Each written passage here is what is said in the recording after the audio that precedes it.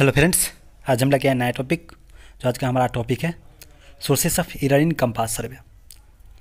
Compass सर्वे में कौन कौन सोर्स से एरर आता है उसके बारे में हम डिस्कस करेंगे। ठीक है, ये पार्ट हमारा 8 है।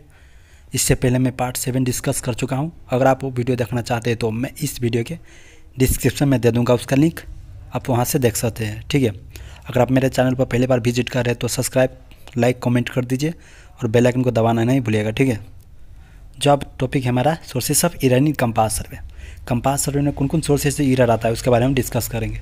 एक है हमारा इंस्ट्रूमेंटल एरर, सेकेंड है हमारा पर्सनल एरर, थर्ड हमारा नेचुरल एरर।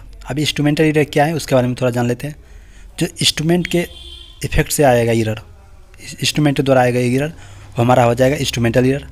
ये पर्सनल एरर कोई भी व्यक्ति के द्वारा, मतलब कोई भी व्यक्ति कंपास सर्वे कर रहे हैं उस व्यक्ति के थ्रू आएगा वो एरर, वो हमारा हो जाएगा पर्सनल एरर। नेचुरल एरर हो गया हमारा नेचुरल के इफेक्ट से आएगा, जैसे हवा हो गया, टेम्परेचर हो गया, उसके इफेक्ट पे आएगा, उसको हम बोलेंगे नेचुरल एरर। ठीक है, थोड़ा बात कर लेते हैं इंस्ट्रूमेंटल एरर के बारे में। फर्स्ट पॉइंट है कंपास आउट लेवल।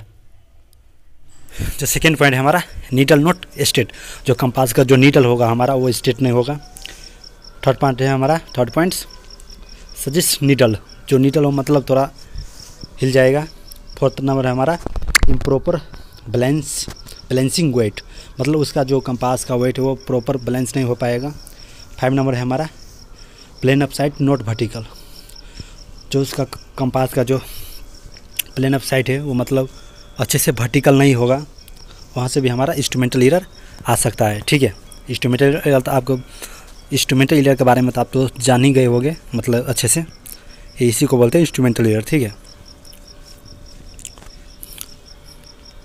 नेक्स्ट है हमारा अब पर्सनल एरर। पर्सनल एरर किस किस कारण से आता है हम थोड़ा दिखा देते हैं आपको। एक है हमारा कंपास नॉट प्रॉपरली लेवल, जो कंपास है हमारा वो प्रॉपरली लेवल नहीं हो पाएगा। 2 नंबर है हमारा इनएक्यूरेट सेंटरिंग, मतलब अच्छे से सेंटरिंग नहीं हो पाएगा वो हमारा कंपास। 3 नंबर है हमारा इनकरेक्ट डायरेक्शन ऑफ सिग्नल, जो हम मतलब किसी को हम लोकेट करेंगे, किसी रेंजिंग रड को, तो अच्छे से हमारा वो लोकेट नहीं हो पाएगा, उससे भी आता है हमारा एरर, पर्सनल एरर।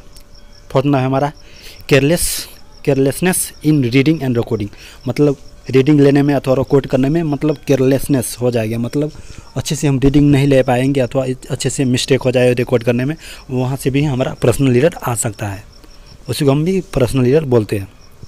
जो हमारा अब नेक्स्ट है नेचुरल एरर। नेचुरल एरर इसके बारे में थोड़ा जान लेते हैं। फर्स्ट है हमारा वेरिएशन इन डिक्लिनेशन, मतलब अच्छे से वेरिएशन नहीं हो पाएगा।